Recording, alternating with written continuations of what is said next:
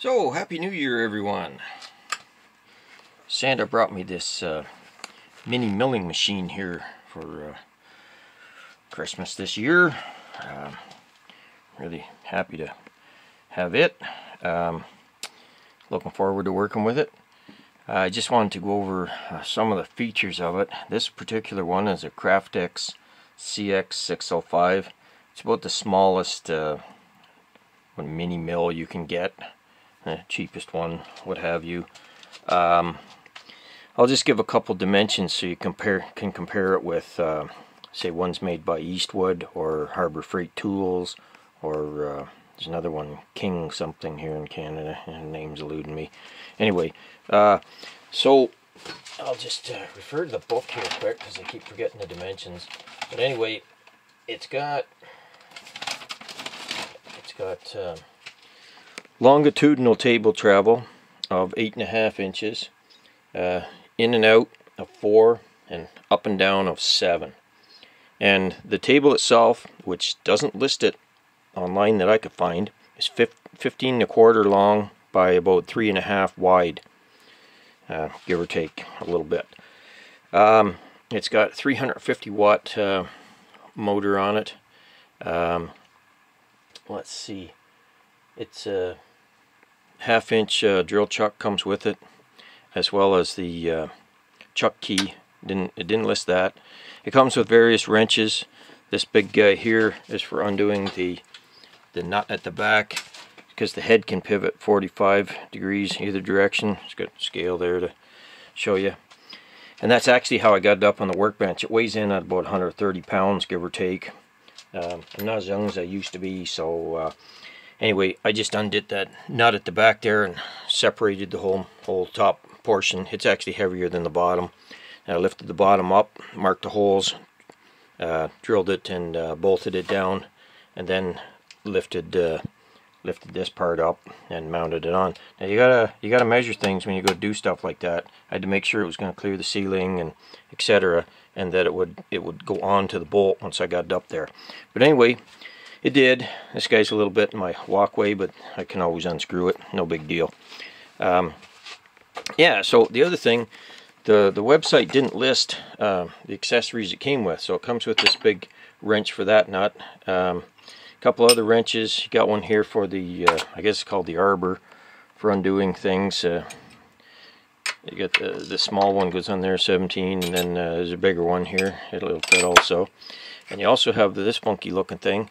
It goes in here, and you rotate this around. Yeah, it's not going to happen because it's not. But anyway, find the slot, you put the pin in there, and then you rotate it this direction. Give it a smack, and it undoes the your R8 taper on the drill chuck. And then you give the top a smack there. Once you've loosened it up a bit, give it a smack. It'll break loose from the taper, and then have one hand under it and just unscrew it, and it'll drop right out in your hand. It's nice and convenient. Now I also bought another collet, R8 taper collet, and also a 3/8 4-flute milling cutter, but it does not come with this. It doesn't come with any of this. But for milling, you'll want the collet, because the drill chuck has more play in it and things, and that's not good for milling. Anyway, so it comes with these various wrenches. This guy here, he hooks into the, I guess, arbor up here, maybe to adjust the bearings. I'm not 100% certain on that. Like I say, I just got this a few days ago, and I'm still experimenting with it. Also comes with various metric Allen wrenches for undoing things on it. And it also comes with two 10mm T-nuts. It doesn't come with any studs for them, but so I have two of them in here. I went and bought bolts to clamp my vise to the table. That'll be my next purchase. Will be a 3-inch milling vise. This is just a 2-inch drill vise, but as you can see, it's got all kinds of slop in it.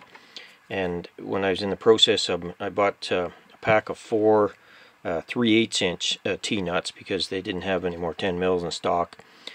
So I had to machine them a bit there. Still not done, but they cock sideways anyway, so they go a bit at an angle. But for this what I'm doing here, it won't matter. Just make them fit, and then I'll put 4 in it, and you know, it makes it much more sturdy. But I will be buying a milling vise because they're accurate, whereas a drill press vise isn't.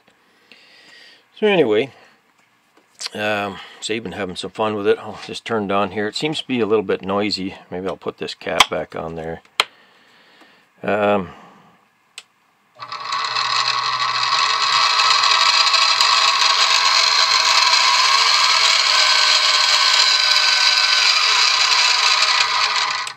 So that's 1000 RPM. High speed goes up to 2500. You got a high-low gear shift changer there. I haven't even moved it yet, but all in all, it doesn't seem like too bad of a unit. It'll come in handy when I machine the key seats and crankshafts and things for the Briggses. But like I say, it's a tiny little thing, so if you get one, just you know, take light cuts with it. Don't try to hog something out, or you might break something. So, but for doing light and small work, should work out fine. So anyway, I'm sure it'll help me out in all that I do. So, as I said before, Happy New Year to everyone, and looking forward to watching more good videos on YouTube. Not referring to my own videos. I'm just, you know, talking about videos in general. So, but I do intend on making more, and maybe I'll show this mill in operation here in future vids. But anyway, everybody take her easy, and we will catch you later then.